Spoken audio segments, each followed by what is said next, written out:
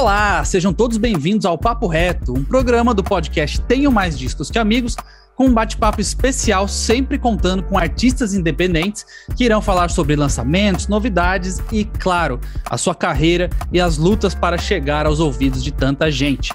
O Papo Reto tem apoio da Tunicor, a distribuidora digital que mais se preocupa com os artistas independentes. E com o cupom TMDQA, você ganha desconto para o serviço de distribuição dos caras em todas as plataformas de streaming. Mais um episódio, mais uma oportunidade de aprender muito sobre a indústria independente da música que ferve e mais uma oportunidade de estar aqui com o meu querido colega de Papo Reto, Bruno Martins. Como que você tá nesse fundo novo, cara? Pois é, eu sinto que eu devo duas explicações, né? A primeira é que eu passei a ser apresentado como Bruno Martins, aleatoriamente, então as pessoas podem achar que o host mudou, mas ele não mudou. É apenas porque eu acho Martins uma parte melhor do meu sobrenome do que Costa. Então, essa explicação estava faltando. E a outra explicação é que agora eu vesti a camisa, não só a camisa do Tem Mais Discos, mas também eu vesti a parede. Pintando o meu quarto aqui de gravação, meu home studio de amarelo e botando os discos, né, para ficar on brand. Para quem está vendo no YouTube, obviamente, quem está ouvindo nas plataformas de streaming e podcasts e quiser ver o nosso rostinho, é só colar no YouTube que o episódio também está por lá. Mais uma vez, tenho aqui um convidado incrível que tem uma história na música que eu tenho certeza que muita gente vai se relacionar, muita gente do independente vai pensar, é isso que eu quero, é isso que eu quero fazer, ou enfim, estou passando por esse momento. Estou aqui com Saulo von Seehausen. É essa a pronúncia, Saulo? Que isso, perfeita. Melhor tanta gente errando meu sobrenome que eu aprendi o dos outros. Acho que a lógica é essa. Saulo, também conhecido como Saudade. Se você procurar nas plataformas digitais, irá encontrá-lo como Saudade. E aí, cara, como é que você tá? Tudo bem, cara. Acho que agora já tá quase dando pra falar tô bem, ao invés de tô bem na medida do possível, né? A gente já tá quase nesse momento, assim, mas... Apesar de tudo. Na medida do possível, exatamente. Agora já mais esperançoso pro ano que vem, com a volta do show. Semana passada eu fui num show pela primeira vez, depois desses, sei lá, 18 meses aí quase. E foi meio... Nossa, foi meio surreal, assim, a experiência. Então, posso dizer que tô bem. Você conseguiu aproveitar o show? Porque eu vou no meu primeiro ainda não fui. Eu tô achando que eu vou ficar meio... O que está acontecendo? Será que eu estou fazendo certo? Será que estou sendo infectado nesse momento? Cara, os primeiros 15 minutos foi meio essa vibe, assim. Meio, cara, estou fazendo algo errado, né? Tô me arriscando muito, assim. Mas aí, aos pouquinhos também era um lugar aberto. É um lugar que é aqui em Petrópolis, que abriu, que é uma casa que chama Maracutaia. E eles estão fazendo um clube de jazz, e aí é um esquema bem legal, assim, que é para assinante e alguns convidados, por enquanto, né? Nesse primeiro momento eles estão fazendo bem restrito ainda. E aí a gente foi lá, eu tava gravando meu próximo disco na semana passada, e eles convidaram a gente pra ir lá. Aí a gente saiu do estúdio e foi pra lá. E aí foi engraçado, que era assim, todo mundo aproveitando o show, curtindo, sem máscara, e a galera do estúdio, todo mundo de máscara, meio tipo, caralho, meio ainda noiada, assim, né? Mas aí depois a gente foi ficando mais tranquilo, assim. Todo mundo vacinado, obviamente. Essa é a parte importante, pois é. Eu tomei minha segunda vacina tem 5 dias, e aí... Minha segunda dose da vacina tem 5 dias, e aí agora estou esperando dar 15 para ir para São Paulo, ir para show, enfim. Se você não se vacinou, vacinem-se. Se você não tomou a segunda dose, tome a segunda dose. Eu estou cansado de ver gente falando que não, beleza, a primeira já tá bom e tal. O dia que eu fui no posto tomar a segunda dose, teve uma pessoa que levou outra pessoa para tomar a segunda dose e foi cobrada pela profissional de saúde dizendo, nós estamos te ligando, faz 15 dias você não vem tomar. E ela não tomou a segunda dose. Ela foi levar uma amiga, não tomou, a amiga tomou e sabe-se lá por quê ela optou por não tomar. Então, não sejam essa pessoa. Mas, Saulo, eu queria começar o papo aqui. Você já deu uma dica aí, falou aqui em Petrópolis e tal. E você tem a carreira... Hoje você faz um tipo de sonho, um tipo de formato, e teu início é bem diferente, né? A coisa de banda, né? Guitarra, baixo, bateria, quero ser roqueiro. Queria que você falasse pra gente um pouquinho, contasse um pouco da sua história, e aí a gente vai desenhando até falar sobre perrengues, glórias e lutas do mercado independente. Opa, perrengue é o que mais tem. É. Cara, eu sou de Petrópolis, né? Que é do interior do Rio, aqui, pra quem não sabe, né? É na parte montanhosa, assim, do Rio de Janeiro. Então, apesar de ser Rio, não tem nada de praia. É uma cidade fria e nebulosa. Tipo, é outro clima, assim, né? E eu, desde muito pequeno, assim, tipo, eu não consigo nem saber quando a música entrou na minha vida, assim, é meio que uma coisa só, assim, desde muito sei. A minha bisavó tocava piano, então desde pequenininho me interessei por isso.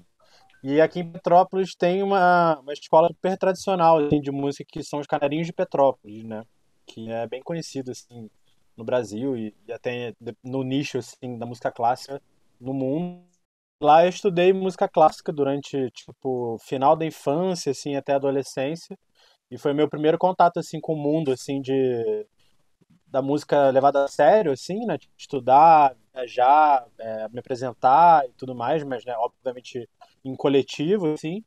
E aí na adolescência, tipo, como qualquer adolescente da minha época, ali dos anos, final dos anos 90, 2000, o rock entrou na vida e a música clássica ficou de lado, assim, rapidamente, durante pelo menos uma época. E aí comecei banda de rock, e só que na época, né? Na época, é foda ficar falando isso, né? Na época. Qual é essa Mas época? tipo ali nos anos 2000, assim, né? Tá, Inicinho dos anos 2000.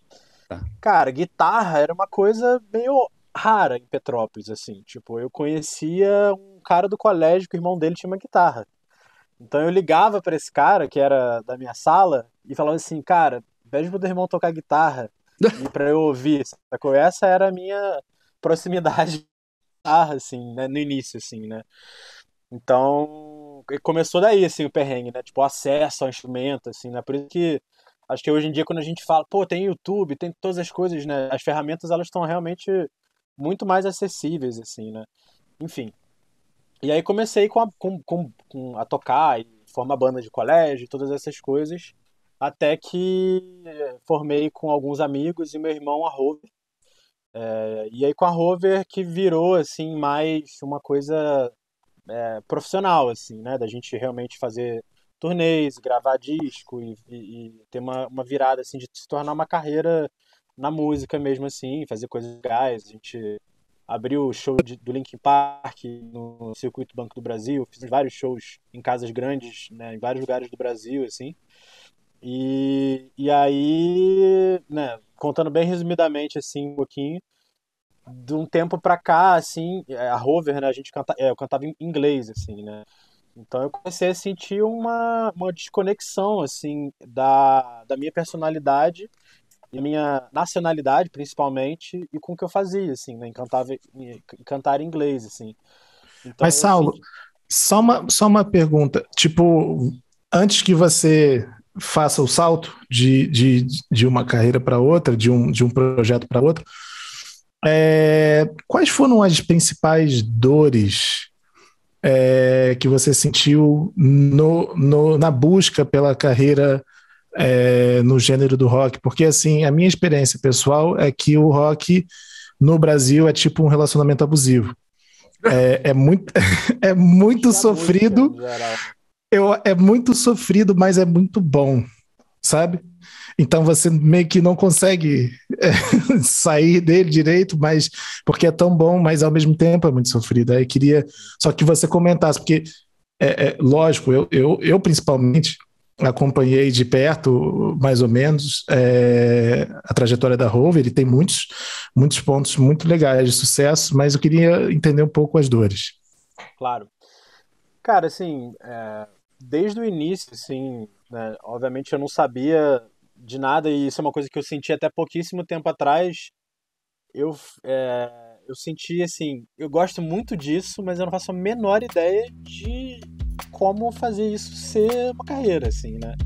E acho que para qualquer pessoa que está tentando viver de música é um ponto muito difícil, assim, né? Porque nas outras profissões formais, né, por mais que entre em outros aspectos de competitividade, escolaridade, acesso a faculdades e tal, você tem uma coisa um pouco desenhada, né? Então, se você vai fazer direito, você tem ali, você pode ser isso, você tem meio que carreiras e caminhos meio que pré-delimitar, assim, né? E aí numa cidade pequena como Petrópolis, o caminho da música, ele ainda é, né?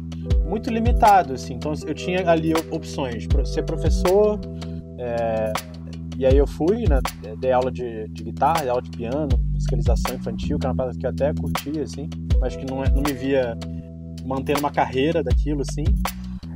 Aí tocar em barzinhos, que era uma coisa que eu fiz também, mas que, tipo, a aceitação pra música autoral é, tipo, bem pequena, assim.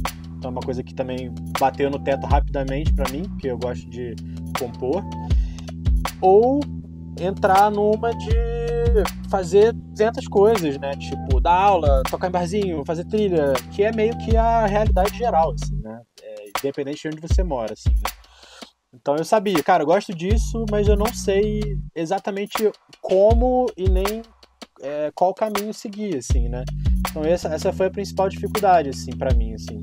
E aí eu conversava com as pessoas, né, que eram minhas referências aqui de Petrópolis, e aí, assim, era bem desanimador, assim, que era tipo o cara que era guitarrista da Dani Carlos, e aí ele era bem sucedido, que é tipo um cara que é guitarrista da mulher que toca cover, né, tipo na época, assim, né?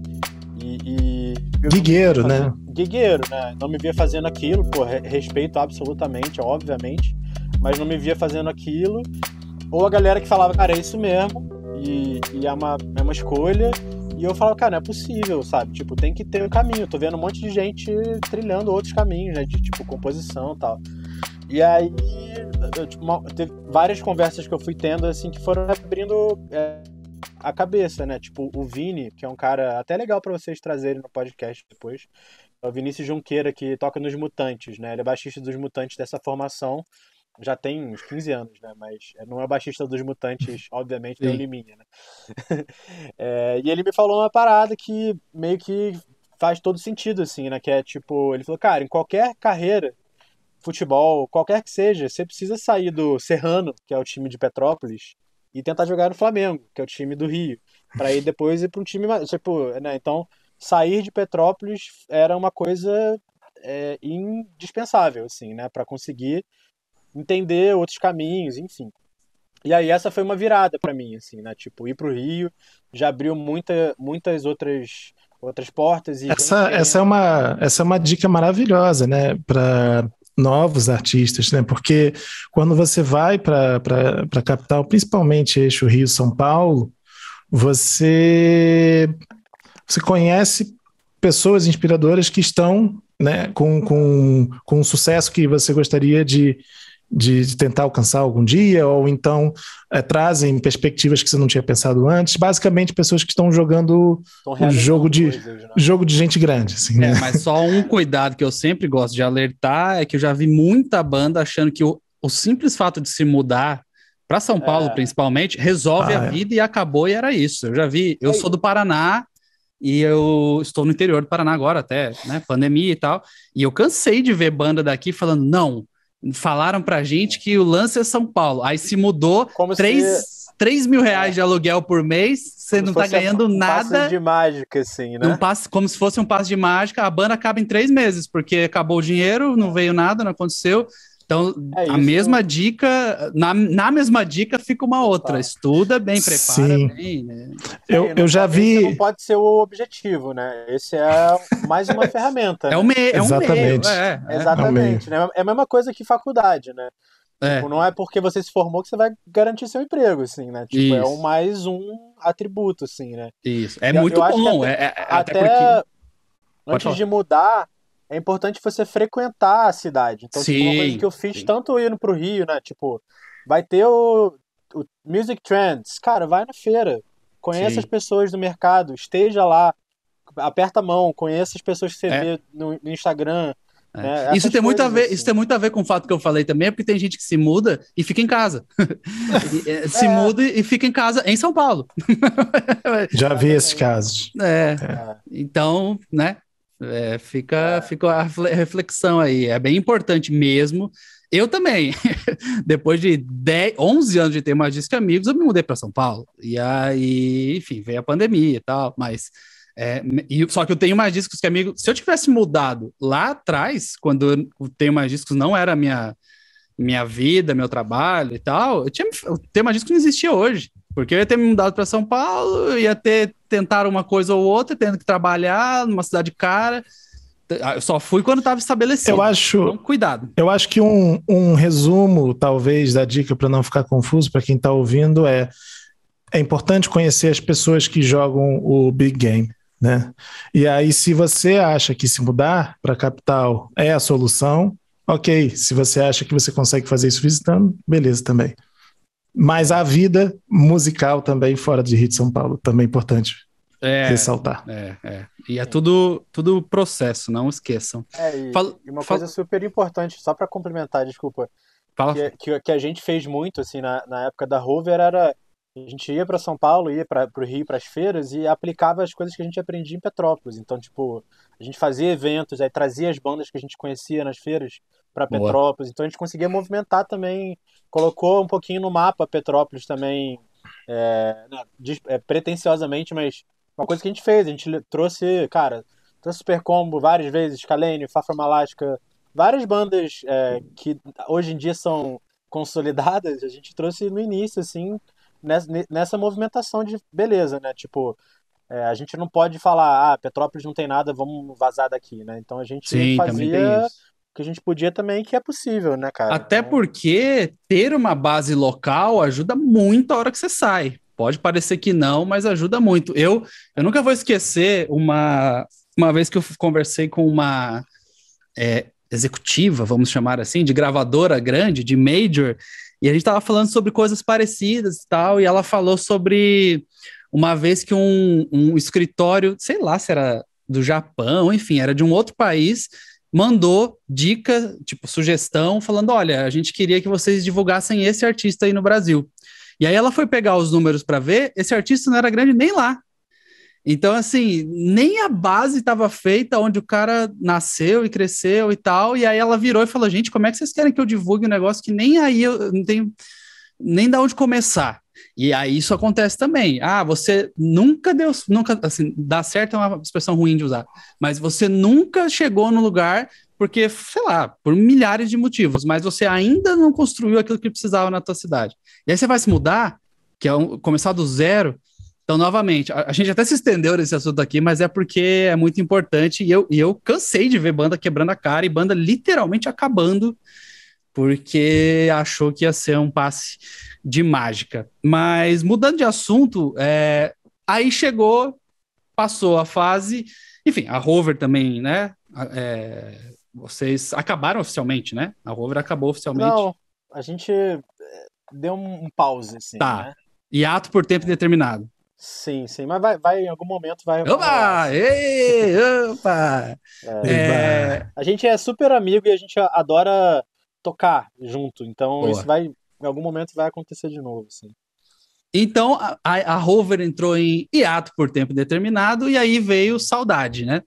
Que é uma coisa completamente diferente, é você e você, por mais que você tenha colaboradores e até agora que você está em processo de lançamento novo, tenha acompanhado no Instagram principalmente, você já postou que tem uma galera junto e tal, mas é o teu projeto, né? Enfim, uma carreira solo, um lance teu, e muda completamente de figura, né? Além de tudo, muda a sonoridade também. Aqui você faz uma coisa mais experimental, com alguns traços pop que, principalmente nessa música nova, não vou entregar, mas há muitos e muito interessantes, misturando, fazendo um crossover do que é independente com o que é popular, né?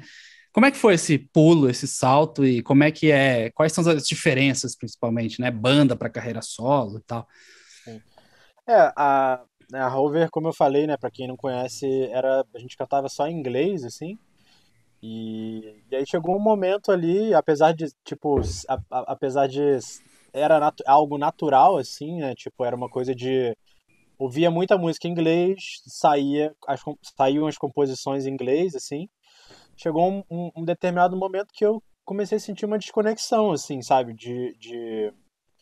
do que eu fazia com a minha personalidade e com a minha nacionalidade, assim, né? De, tipo, não me sentia brasileiro, assim, sabe? E é uma coisa super pessoal, que eu não acho que é verdade pra todo mundo, era uma verdade minha, assim. E eu quis buscar essa identidade, assim, musical e de compositor brasileiro e escrever em português. E até, assim, a galera da Rover estava disposta e estavam animados pra gente fazer isso na Rover, escrever em português. A gente até chegou a fazer algumas coisas. Mas eu queria que fosse uma coisa completamente desprendida de estética, de compromissos com o que a gente já tinha feito, assim. Então, eu não queria jogar na Rover nenhum tipo de peso de tipo, cara, isso é a parada que o Saulo tá querendo fazer, e aí a gente tem que fazer e adaptar pro que a Rover é, que a galera gosta, que espera. Enfim, queria, né, naquele momento ali, seguir um caminho mais meu, assim, sabe? Até porque quando você fala de uma redescoberta artística sua, faz mais sentido que ela seja sozinha do que você tornar isso uma redescoberta em grupo, né? Isso total, total. E, e foi, cara, foi muito dolorido, assim, né? Tipo, é uma parada muito.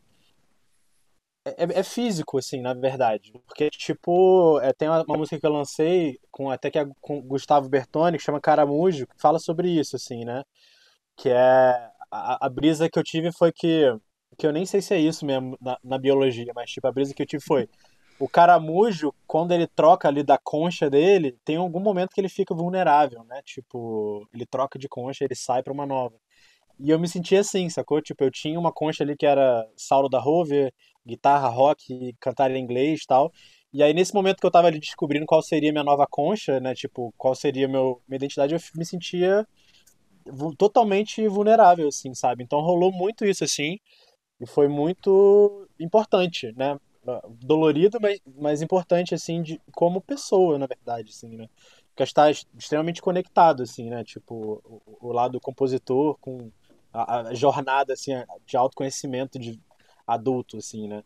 E aí foi um processo de ficar muito sozinho, de fazer as coisas sozinho, de me entender sozinho, para agora colaborar, acho que com 3 vezes mais pessoas do que colaborava na época da Hoover, assim. Então, tipo, foi uma parada de realmente ficar sozinho e me entender para depois expandir de novo e aí compartilhar essa parada com um monte de gente agregando, muita gente agregando, assim, né? No final das contas, assim. Uma coisa que é difícil de não perceber é a sua mudança no cantar, né? Isso por inúmeros motivos, né? Quando você canta em inglês, tem a métrica é uma e suas referências também são outras, né?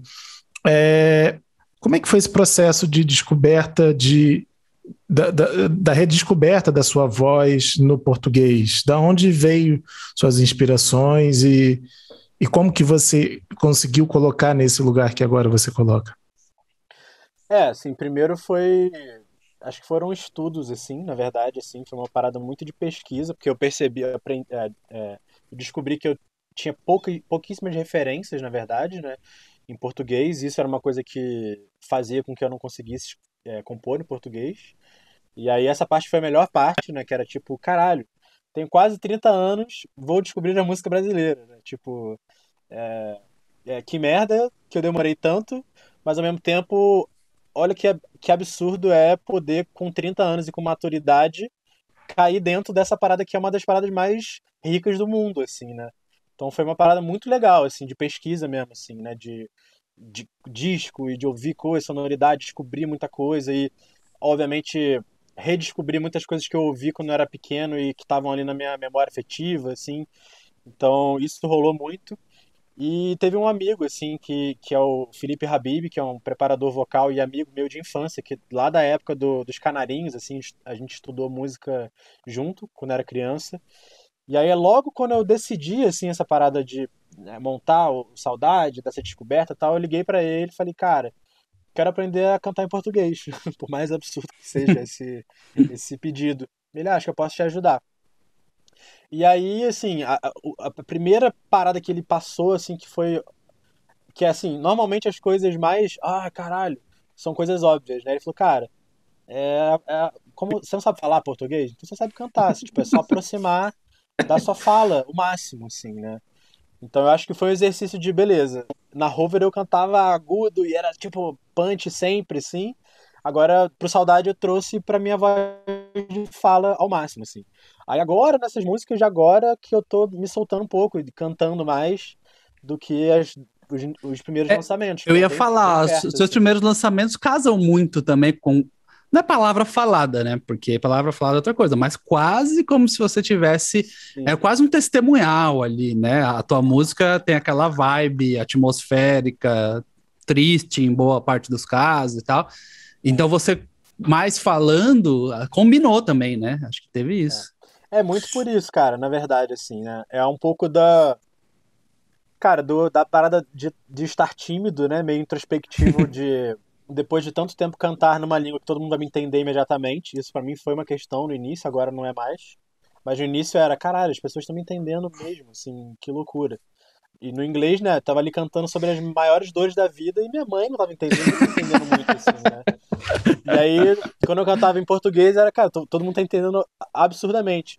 Só que eu descobri uma parada muito legal da música, que é, quando a pessoa ela ouve você cantando, ela não tá pensando, caramba, o Saulo passou por isso. Ela tá Não, ouvindo a história dela, tá se entendeu? relacionando. Ela tá se relacionando e isso é muito gostoso, assim, na verdade, assim, né? Tipo, Então, é como se você fosse... o português ele permitiu uma imersão maior na sua música, né? Uma vez que as pessoas passaram a ter uma dupla identificação, né? Não só com a beleza da melodia e como aquela melodia entra nela, mas também a Total, identificação da letra, né? certamente. Agora, eu tenho uma opinião polêmica, certamente serei xingado no Twitter, mas eu acho que a gente vive o melhor momento da música de todas as épocas que eu já escutei, tanto brasileira quanto gringa. Onde você mergulhou mais na sua pesquisa? De época ou de lugar? De época, você pesquisou mais artistas contemporâneos, o que o pessoal está fazendo? Você foi mais do tipo, tá, eu não conheço nada, então deixa eu ver onde que essa Cara, brincadeira começou. cara, eu sou meio maluco dessa parada, né? Tipo, eu tenho uma coisa que é, se você me mostrar um artista, eu não vou ouvir uma música, eu vou ouvir todos os discos. E aí eu vou indo Uhum. pra trás, assim, né? Pra tipo, tentar entender de onde que aquilo surgiu. Então, sei lá, se você fala assim hoje, ah, Saulo, escuta The Distillers, me mandar o último disco, eu vou ouvir todos até o primeiro, assim, porque é uma parada que eu curto fazer, entender a construção daquilo ali. Então, sei lá, acho que o primeiro estalo que eu tive, assim, da música brasileira, que foi tipo, o quanto eu desconhecia da música brasileira, foi num show que eu fui do Paulinho Mosca, no Circo Voador, e que um amigo meu convidou, vamos, tem ingresso. Eu falei, ah, vamos lá. Eu conhecia O Que Você Faria Se Só Te Rechasse Esse Dia, a música lá que era da novela.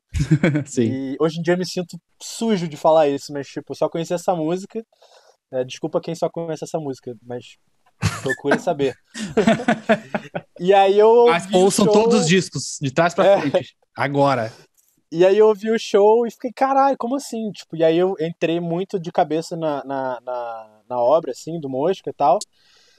E aí a segunda parada que me conectou muito, assim, foi o disco do Criolo, o... Nó na orelha? Gente, não, o que vem logo depois. O que tem... Caraca, me fugiu o nome. Calma que já descobrimos. Nossa, é um dos meus discos preferidos da vida. Na hora Convoque da seu Buda? gravação, né? Convoque seu Buda, isso. Eu tenho vinil dele, inclusive. Que foi um que eu ouvi, assim, tipo, loucamente também, assim. E aí dali, cara, eu fui conectando, tipo, pô, quem será que é a referência do Criolo? Quem será que é a referência do Músico? Aí eu fui indo pra trás, assim.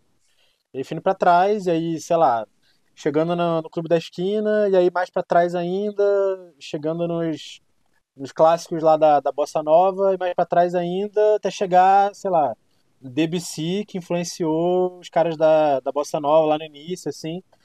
E aí rolou uma parada muito maneira, assim, que foi uma conexão direta com o que eu estudei quando eu era criança, né? Que eu estudei mais música clássica, assim. E aí rolou uma redescoberta do piano, assim, que era uma parada que eu tinha abandonado totalmente, assim, por causa do rock e da guitarra e tal. E aí o meu disco Jardim, Entre, Ouvidos, ele até foi essa história, assim, da redescoberta do piano. Tipo, é um disco que é quase todo piano e tal. E aí, então basicamente foi isso, assim. Mas eu acho que o que mais me aflorou, assim, foi o Clube da Esquina, assim, certamente, assim, cara. É uma parada muito incrível, assim. É muito rico e tem, acho que qualquer pessoa do mundo que ouvir vai gostar de alguma coisa ali. É meio que Beatles, assim, sabe? É uma parada muito abrangente, assim, né? Eu detesto comparar coisas brasileiras com internacionais, porque a gente tem essa parada de, às vezes, validar uma coisa brasileira trazendo uma coisa internacional, assim, né? Mas eu digo no sentido de espectro de estilos, assim, né? Tipo, cobre muitas coisas, assim, né? Tipo, o Clube da Esquina, assim. E tem poucos lançamentos, né? Isso que é mais louco, assim. Não é uma discografia extensa, que por isso ela cobre muitos elementos. Mas, assim, eu ainda tô nessa descoberta, assim, na verdade, da música brasileira, assim, né? Tipo, esse último ano, eu descobri, assim, a fundo mais o soul, assim, né? Tipo, Cassiano, tipo, as coisas, sei lá, Jorge Ben, Tony Tornado, as coisas que eu já conhecia, assim, tipo, por alto, né? Porque foi uma coisa super divulgada, minha mãe amava, então eu conheci de casa e tal, mas de cair dentro mesmo, ouvir, pô, Cassiano é uma coisa que todo mundo conhece as músicas dele, mas não conhece a obra dele tanto, assim, né? Tipo, os discos e tal. Então eu fui muito atrás disso, assim, e dá pra dizer que o meu próximo disco, assim, tem essas cores já, assim, sabe? Então eu percebi que, na verdade, a minha música, ela tá sendo meio que resultado dessa pesquisa, assim, né? Então, tipo, o Jardim Entre os Ouvidos já é um pouco, o próximo disco que a gente já tá, finalzinho das gravações, já vai ser um outro colorido desse outro lugar da música brasileira. E é meio que uma parada sem fim, né? Então acho que o próximo vai ser também algum outro lugar da música brasileira que eu pirar, assim. E aí puxando de repente para novamente um aspecto mais comercial, você é um agente duplo, né? Vamos botar assim, você é um agente duplo, você também está dentro do mercado. Como é que você acha que ser agente duplo está conseguindo te influenciar em decisões artísticas e comerciais com o seu projeto solo? Cara, são várias coisas, assim, várias coisas boas e várias coisas também difíceis de lidar, assim, né? Porque vou começar pelas difíceis, né? Já que vocês querem que fale das dores também. Pô, eu trabalho na BMG, né? Pra quem não sabe também, né? Eu gerencio o departamento de sincronização da BMG, então eu cuido de licenciamentos de música para conteúdos audiovisuais. Então, séries, publicidade, filmes, coisas audiovisuais em geral, videogame e tal. E então a gente, né, é uma empresa muito grande, multinacional, então eu tô diariamente lidando com artistas de extremo sucesso. Então a minha base de comparação é de artistas extremamente bem-sucedidos. Então isso às vezes me coloca num lugar meio ruim, do tipo, puta que pariu, né?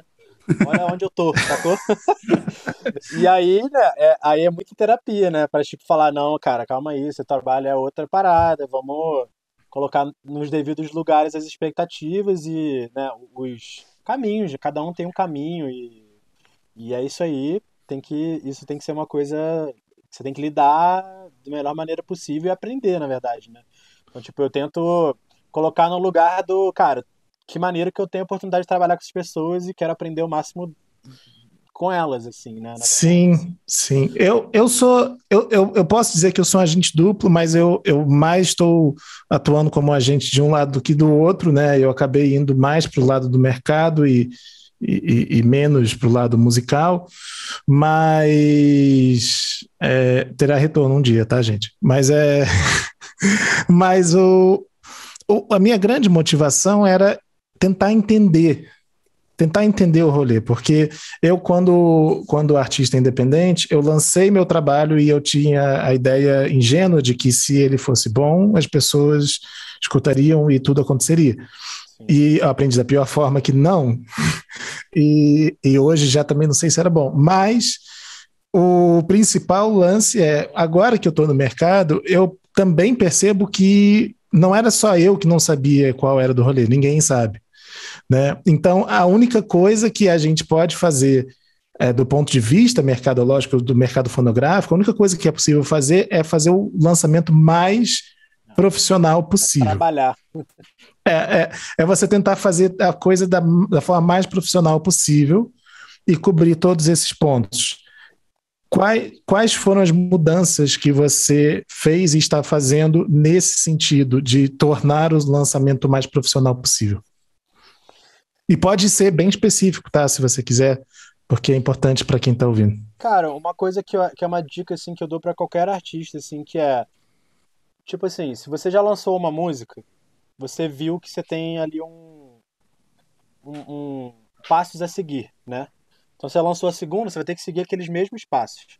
Só que às vezes você demora um tempo da primeira para a segunda, ou da segunda para a terceira e tal. E aí você às vezes esquece quais são esses passos, né?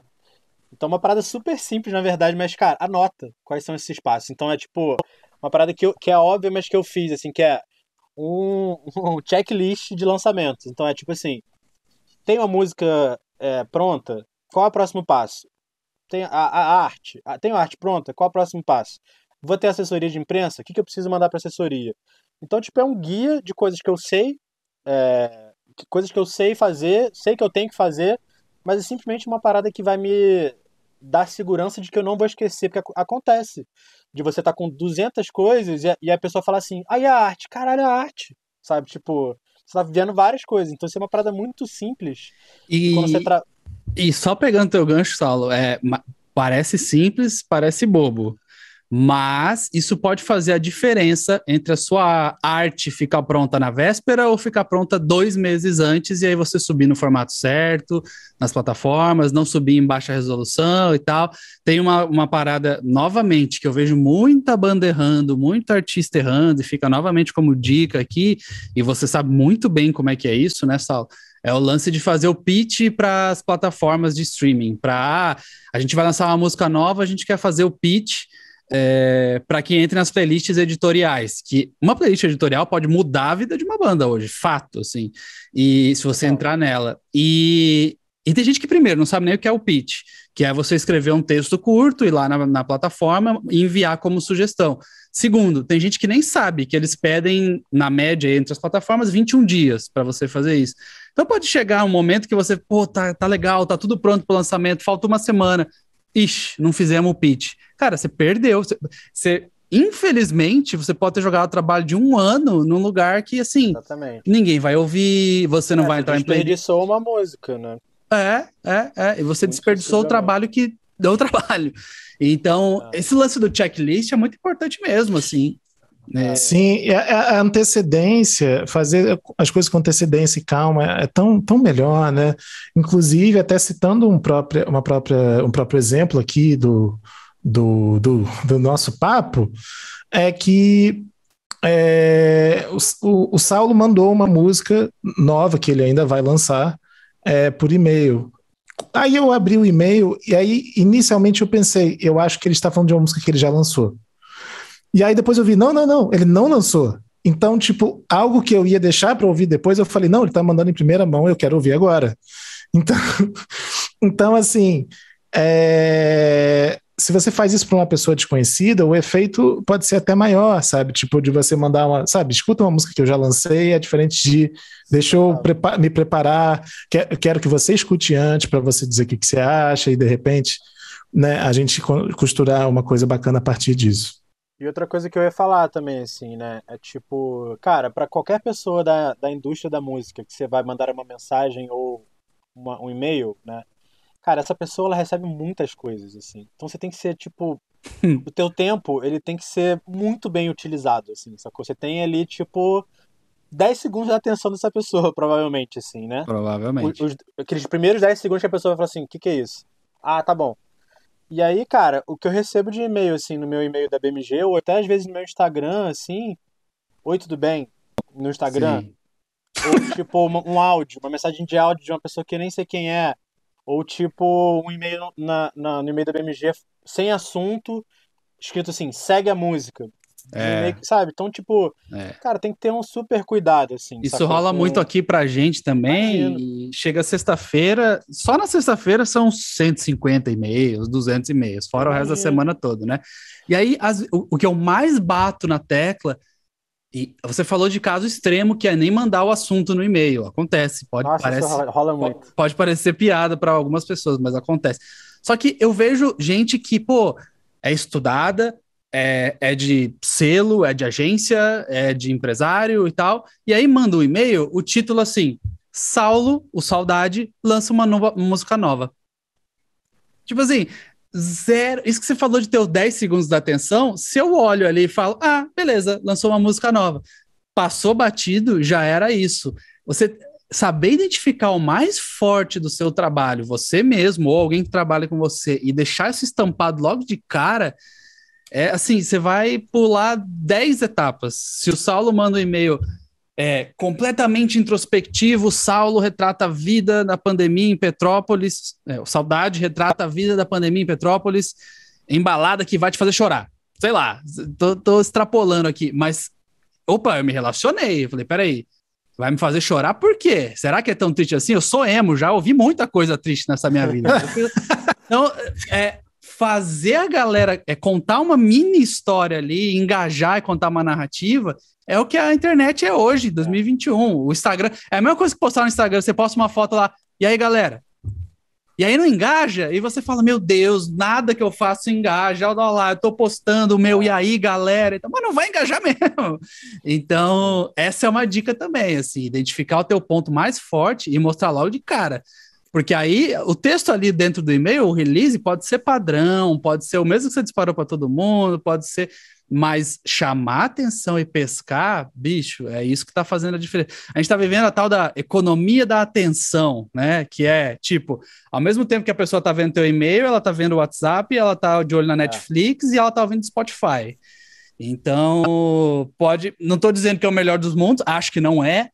Adoraria ainda viver no tempo em que eu pegava encartes e CDs e discos de vinil na minha mão, mas é o que é. É o que é. Então a gente tem que jogar como é. Total. Saulo, puxando até um pouco para o fim agora, você começou a Rover em, tipo assim, início de 2010, não foi? Por aí? A gente tinha uma banda antes que se tornou a Rover, assim, né? Mas isso que eu ia te perguntar. Eu lembro que tinha um outro projeto. Quando que você começou esse outro projeto? Esse projeto começou em 2009, mais ou menos. 2009. E aí foi até 2012, aí virou Rover entre 2012 e 2013, assim.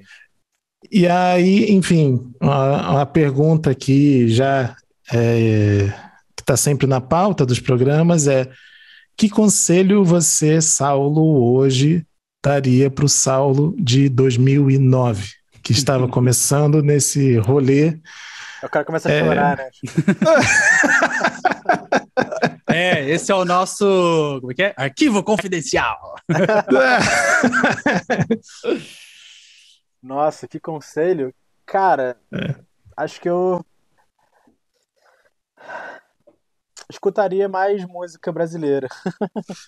Acho que eu anteciparia um pouco essa pesquisa aí, sabe? Tipo, eu acho que o rock... Acho que qualquer estilo pode fazer isso, mas acho que o rock ele faz muito isso, que ele te fecha muito dentro de um gênero, assim, e eu me fechei muito, assim, sabe? Eu tinha o lance da música clássica, que era uma parada meio de infância, de que eu estudei, que eu também ouvia, mas que, sabe, me fechou muito a cabeça, assim, não só pra ouvir coisas, mas de trocar com outros músicos, sabe? De esses coloridos todos, assim, que as outras personalidades e vivências trazem, assim, né? Então, acho que é uma das dicas que eu daria, assim, certamente, assim, sabe? De sair um pouquinho desse mundo, assim, fechado ali. Mas, cara, é difícil, né?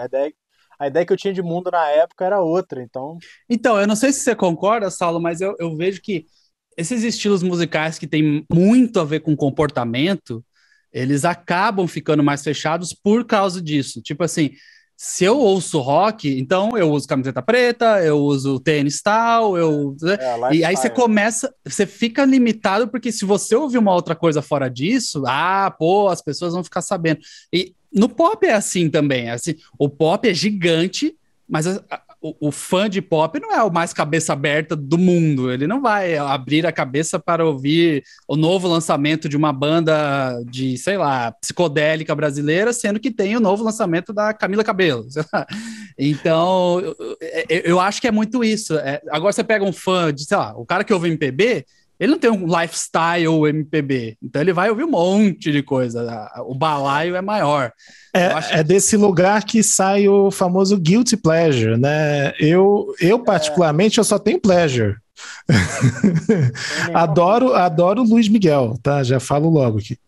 Total, pô. Alejandro Sanz. Né? Meu Deus. Muito bom.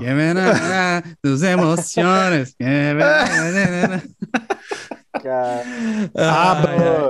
Eu tenho um guilty pleasure muito bom que teve no noticiário esses dias, que é o Smash Mouth. Smash Mouth ficou famoso com All Star e tal, mas, cara, eles têm um disco de ska maravilhoso, o primeiro disco. Eles vieram disso, né? Só que, meu Deus do céu, virou uma caricatura de uma banda e esses dias o vocalista encerrou as atividades após ameaçar os fãs no palco. Enfim. Saulo, eu queria te agradecer por estar aqui com a gente. Deixo a dica de quem ouviu esse podcast, quem está ouvindo o Papo Reto, que corra, se ainda não ouviu, o maravilhoso disco do SAUDADE, lançado ano passado, 2020 é ano passado, eu já tô achando que é 2022. Nossa, cabeça já... Jardim, entre os ouvidos. Tá na nossa lista de melhores discos nacionais de 2020. Aliás, reverberou, você ganhou elogios de gente grande nessa lista, não foi? Sim, cara, agradeço ao Tem Mais Discos aí, que o Guilherme Arantes compartilhou a matéria, me marcando. Foi muito legal. Assim. Guilherme Arantes prestigiou a lista de final de ano do Tem Mais Discos de Amigos, foi incrível, e ele comentou, ele foi citando algumas coisas ali, acho que o primeiro que ele falou foi o disco do SAUDADE, que adorou, que estava ouvindo muito e tal. Aí a Letrux compartilhou o compartilhamento do Guilherme Arantes e foi uma bola de neve maravilhosa no final do ano passado. Foi demais.